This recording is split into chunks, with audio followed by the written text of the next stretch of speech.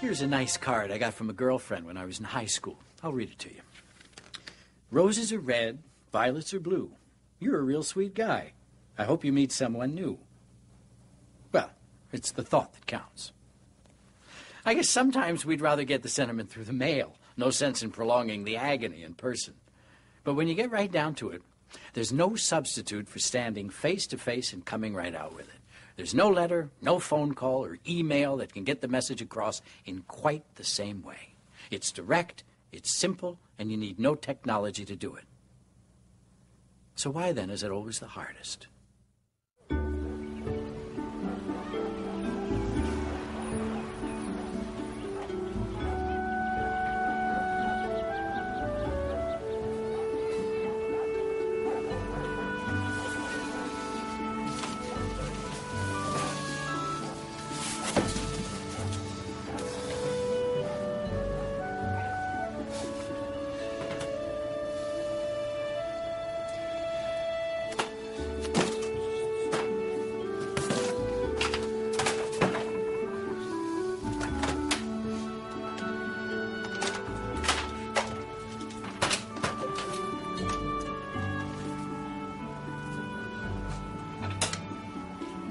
Go on, Sharon.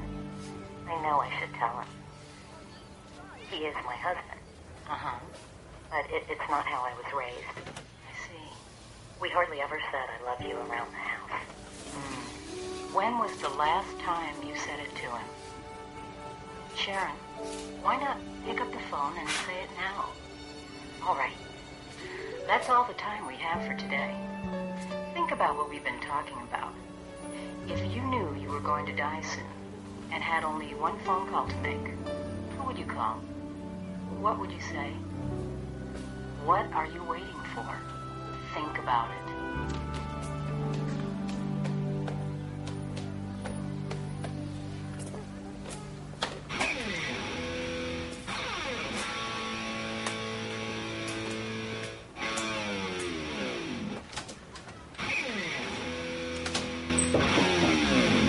You got a sec?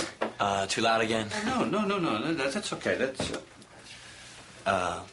Sorry. Kyle. Look, I know I should be cleaning my room more, and I promise I'll try. Just most of the time I don't even notice. It's not what I want to talk to you about. Did I get in too late last night? Yeah, well, you did, now that you mention it. Dad, see, it wasn't my fault. It's not what I want to talk to you about either. Then, what is it?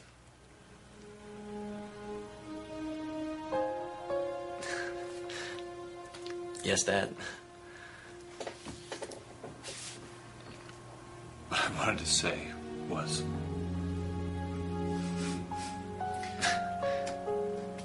Dad, I'm listening. You're a really good player. I mean it. I mean it. It's really great to hear you play. Thanks. You know, I'm working on this new chord change-up. I think it's almost there. Great. That's great.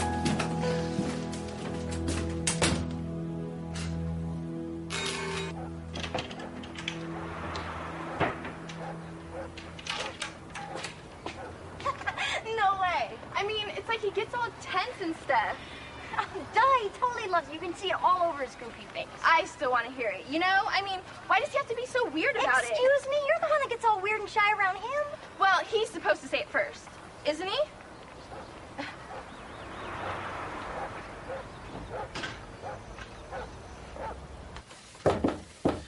It's open. You got another sec? For you, Dad, probably 2, maybe 3. What's up? When I came in here before about your playing, that's not what I wanted to tell you. What I wanted to say was, I mean, your playing is great. But I wanted to say something else. Is this about drugs? Because I thought we already had this talk. Didn't we? Yeah, we had this talk. You don't have any questions, do you? Have any concerns about that, do you? No. I told you. I'm totally not into that scene. All right. You're a great kid, Kyle. I mean, I know that. Your mother would be very proud of you. Very, very proud. She loved you, you know, with all her heart and soul.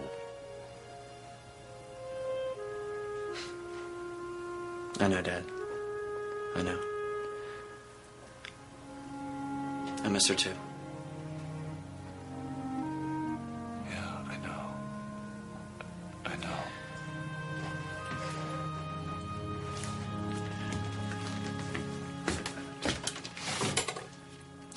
You got practice? Yep. Batting .365. Gotta keep the streak alive. All right. You do that. You do that.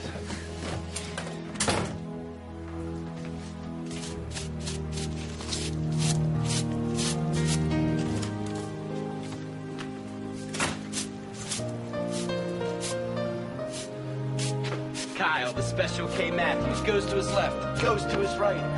He kicks it out to his main man, Dad. He shoots, he scores. Old man still got game. Way to go, Dad. Hey, Kyle. How about I help you when I get back, okay? No. Dad, I can't do it right now, my practice. No, that's okay. So just take a sec. I'm more than proud of you. It's not just your mother who loved you. I just don't say it enough. Say what exactly? Kyle. Dad, whatever it is, just say it. Just say it. Yeah, I mean, as many times as you want. I mean, as many ways as you want. I mean, however you want. I can take it. I love you, Kyle. I'd love you whether you had a tin here, batted 56. Whether you couldn't bat at all.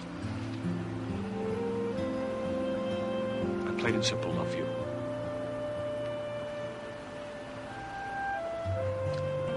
Just say it. It's pretty good. It's okay. I love you. I love you. I love you. I know, Dad. I know you know, but I have to say it. I suppose you want to give me a pretty big hug, right? Very cool, Dad. Very, very millennium. Well, yeah, I'm a millennium kind of guy. All right, scram. You're going to be late for practice.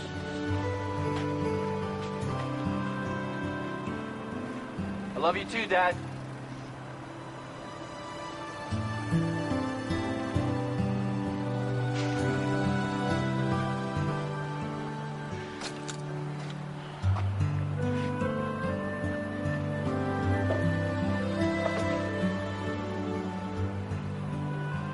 Somehow, hon,